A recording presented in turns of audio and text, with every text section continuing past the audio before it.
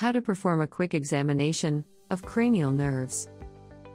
Central nervous system examination is the most difficult thing to complete within a time limit during the practical exams.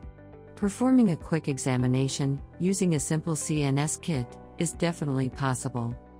The contents of a simple CNS kit include sterile cotton swabs, wisps, pen flashlight, sensory reflex hammer, mechanical ticking watch or timer, sterile stock bottle of sugar and salt water, tongue depressor, tuning forks, 256 Hz for testing vibration, 512 Hz for Weber's test, pencils, vial of coffee, lemon juice, vanilla extract, and visual acuity charts. The olfactory nerve functions for the sense of smell. To test the integrity of the olfactory nerve, have the patient smell aromatic substances like coffee, lemon juice, or vanilla extract. For the optic nerve, visual acuity is tested using a Snellen chart for distance vision or a handheld chart for near vision. Each eye is assessed individually, with the other eye covered. Visual fields are tested by directed confrontation in all 4 visual quadrants. The oculomotor, trochlear, abducens nerves are examined together. The eyes are observed for symmetry of movement, globe position, asymmetry or droop of the eyelids, and twitches or flutters of globes or lids.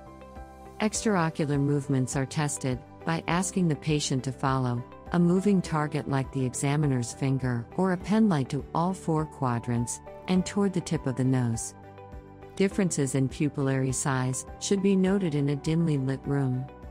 The pupillary light response is tested for symmetry and briskness.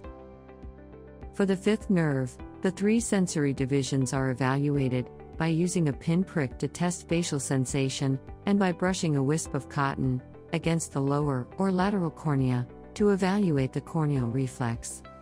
Trigeminal motor function is tested by palpating the masseter muscles while the patient clenches the teeth and by asking the patient to open the mouth against resistance. The facial nerve is evaluated by checking for hemifacial weakness.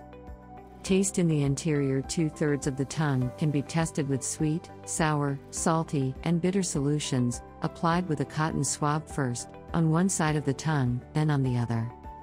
Hyperacusis, indicating weakness of the stapedius muscle, may be detected with a vibrating tuning fork held next to the ear. Evaluation of the auditory nerve involves hearing tests and vestibular function tests. Hearing is first tested in each ear by whispering something while occluding the opposite ear. The Weber and Rhin tests are performed using tuning forks to differentiate the types of hearing loss. Vestibular function can be evaluated by testing for nystagmus. The glossopharyngeal and vagus nerves are usually evaluated together. Whether the palate elevates symmetrically when the patient says, "ah," is noted. The uvula usually shifts away from the paretic side. A tongue blade can be used to touch one side of the posterior pharynx, then the other, and symmetry of the gag reflex is observed. If hoarseness is noted, the vocal cords are inspected. Check for impairment of taste over the posterior 1/3 of the tongue. The spinal accessory nerve is evaluated by testing the muscles it supplies. For the sternocleidomastoid, the patient is asked to turn the head against resistance supplied by the examiner's hand, while the examiner palpates the active muscle opposite the turned head. For the upper trapezius, the patient is asked to elevate the shoulders against resistance applied by the examiner. The hypoglossal nerve is tested by asking the patient to extend the tongue and inspecting it for atrophy, vesiculations, and weakness. Check if the patient is able to perform most tongue movements and can resist against tongue depressor. To get more such high-yield medical content, don't forget to subscribe. BasidiaMED, the easiest and fastest way to take advanced clinical history.